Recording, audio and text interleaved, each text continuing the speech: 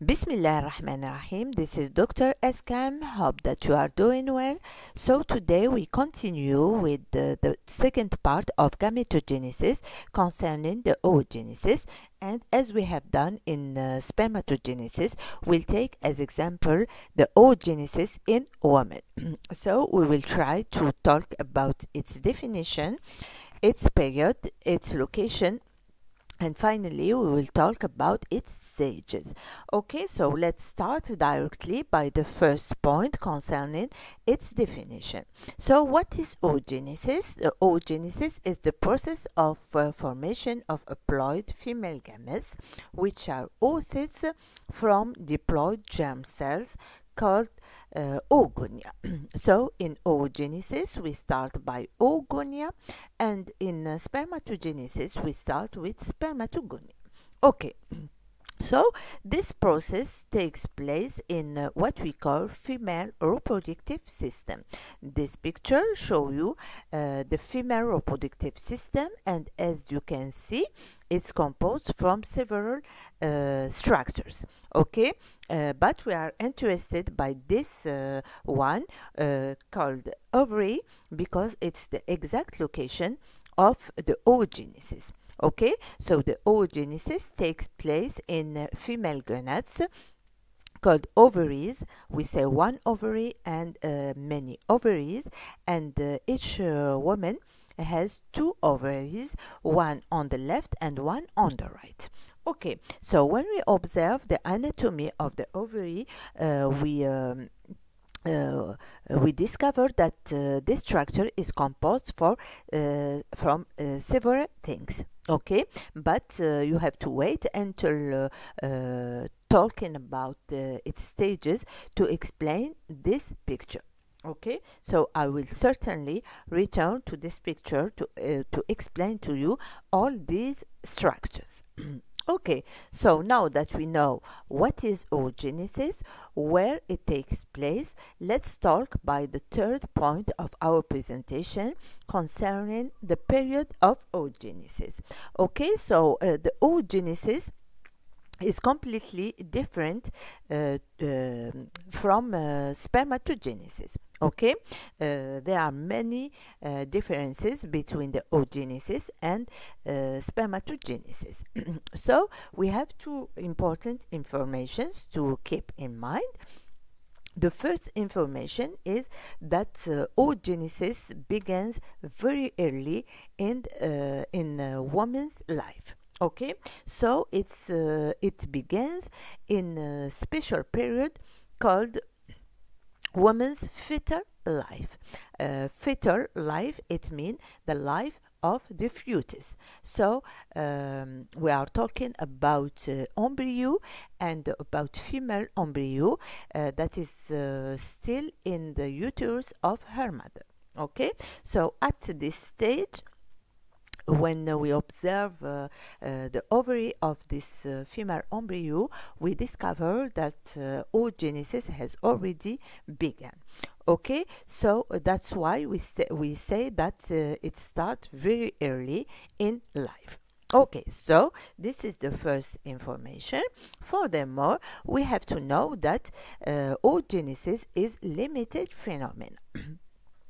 Which means that it starts at a specific time, which is the woman's fetal life, and ends at specific period called menopause. Okay, that's why we say that oogenesis is limited phenomena, contrary to spermatogenesis, which is a continuous phenomena.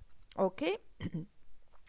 Okay, so now that we know the period, let's talk by the fourth point of our presentation concerning the stages of oogenesis.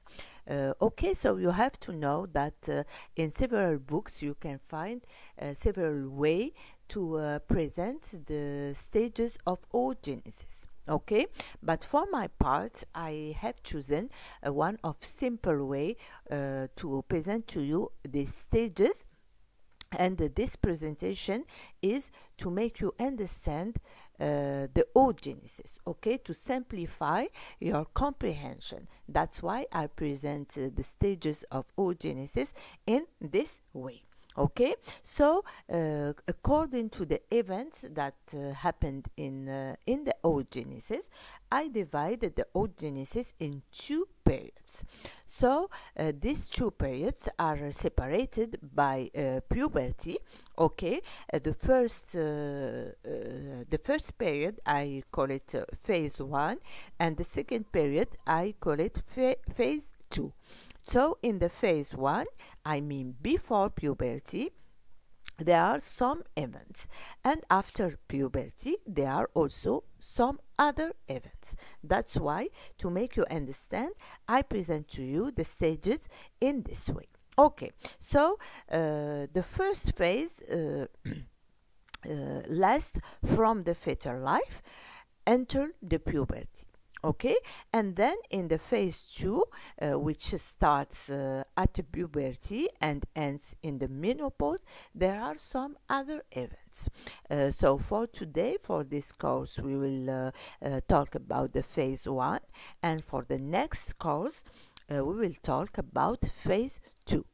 Okay, so let's start by the phase 1 of oogenesis, I mean before puberty. So this phase lasts from fetal life, so it begins very early in the fetal life stage and continue until the puberty. And during this phase, I summarize 3 important events. Okay, so I summarized these events to make you understand.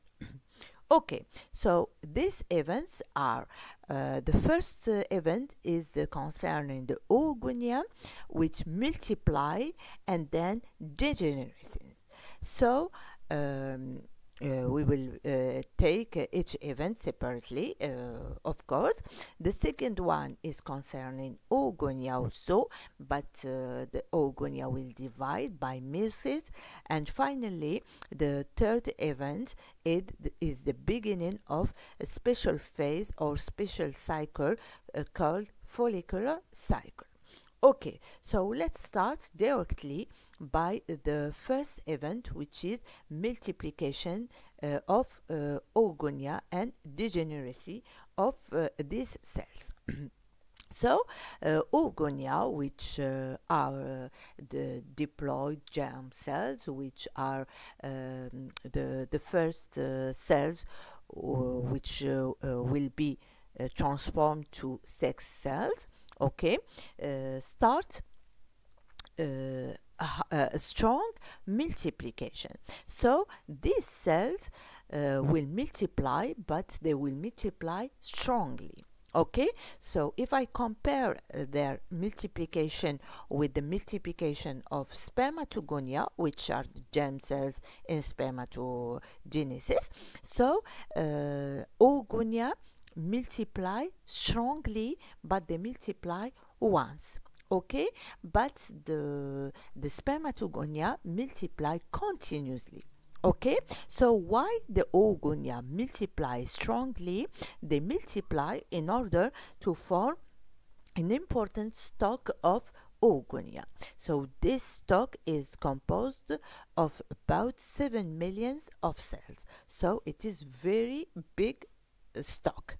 Okay, and this event happened in the fetal life from the 3rd to the 7th month of fetal life. So my female embryo has only 3 months, and it continues until she has 7 months of fetal life. Okay, and then what's happened?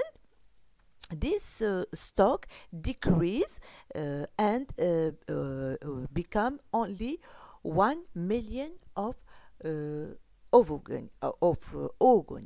Okay, so this decrease of the cells is due to the second phenomena called degeneracy. So degeneracy means cell death. So our cells will dead. So we don't know why it's dead, but it's happened. It's all that we know is that it is under hormonal control. So what's happened? The stock of 7 millions decreased to 1 million, and this event happened from the 7th month to the birth, I mean to the 9th month of fetal life. So where we are in the ovary of female embryo. Okay, from the 3rd to the 7th month, we form this big, this huge stock, and then this huge stock decrease during 2 months, and at the birth of my female baby, I find that in her ovary there is only 1 million of oogonia. So this is the first important event of oogenesis, which happened very early in the life, in the fetal life of the woman. Okay, so then what's happened? The second event is concerning oogonia. So the remaining oogonia, all the remaining oogonia, I mean about 1 million at the birth, will start the first phase of meiosis. So let's remember that meiosis is the only way to reduce the number of chromosomes. Okay, so that's why each cell, to transform from diploid cell to haploid cell, it must divide by meiosis.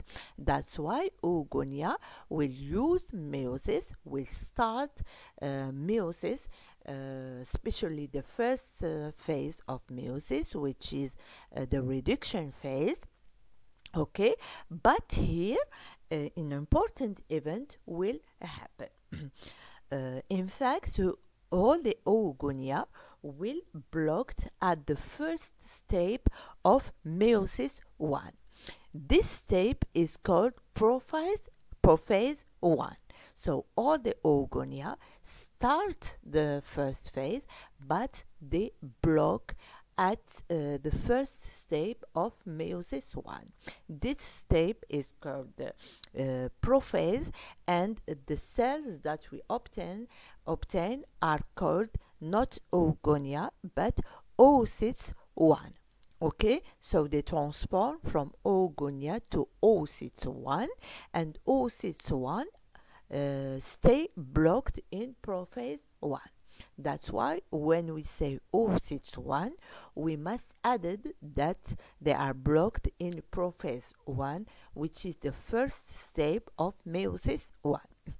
Okay, and the oocytes are diploid cells, are transient diploid cells, which stay blocked in prophase 1 of meiosis 1. Okay, so all the remaining oogonia transform to oocytes 1.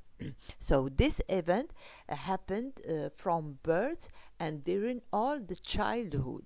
During the childhood, all the remaining oogonia transform to oocytes 1, blocked in prophase 1. Okay, so after their transformations, the oocytes 1 will associate with another type of cells. These cells are called follicular cells. These cells are different. They are not sex cells. They are different. They are called follicular cells, and they have an important role in the conservation of our sex cells. Okay, so the oocytes will associate with these cells in order to form an important structure called ovarian follicle. So ovarian follicle is an association with oocytes, which are the sex cells, and follicular cells. Okay, so the first ovarian follicle that we form is called primordial follicle. So this primordial follicle formation marks the beginning of what we call follicular phase or follicular cycle.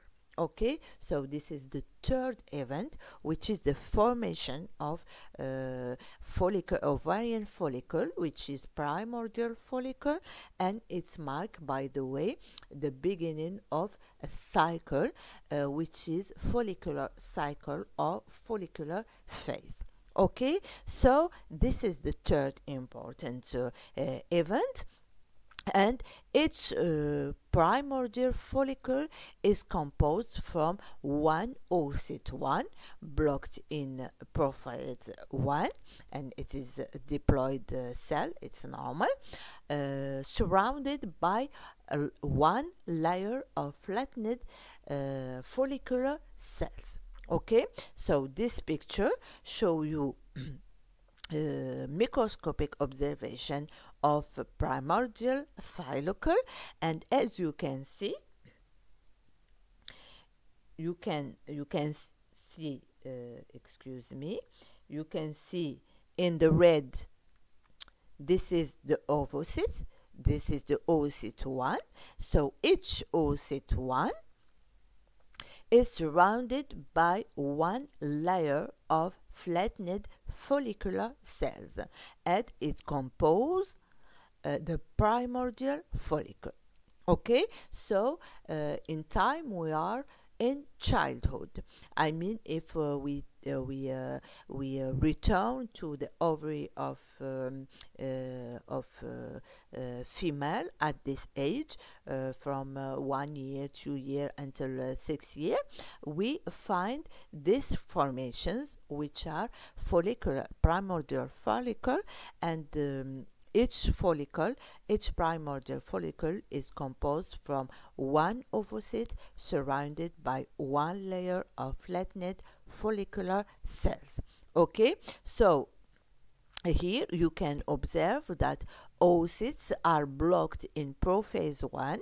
Their nucleus is not dark. It is a very special nucleus. Why? Because they are blocked in prophase 1, which is the first step of meiosis 1. Okay, so I hope that you understood this part.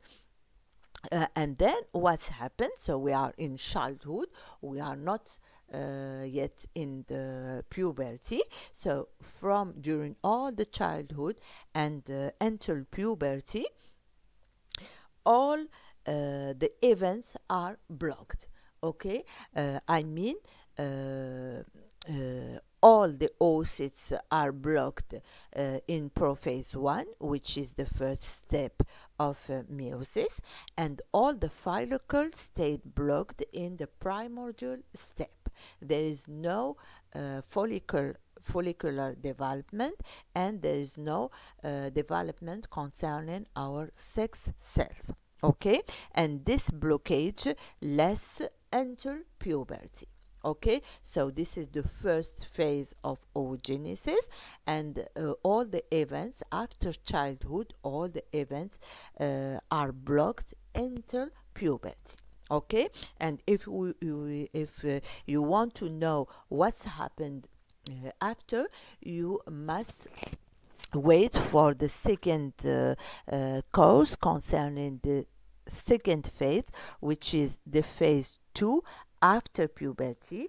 I will tell you what happened for our sex cells and for our primordial follicles. Okay, so I hope that you understood me, don't forget to contact me on Telegram and on Facebook. And I'm waiting for your commentaries, especially for the quality, the sound quality of the video. I answer all your commentaries. So let me know what do you think about this third course, and see you for the next one.